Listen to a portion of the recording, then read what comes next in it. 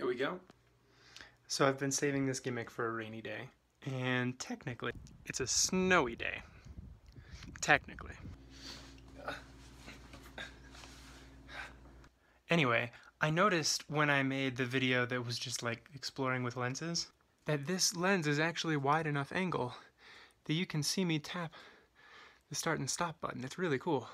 So that was my entire plan for this whole video. And now I've done it, so hooray!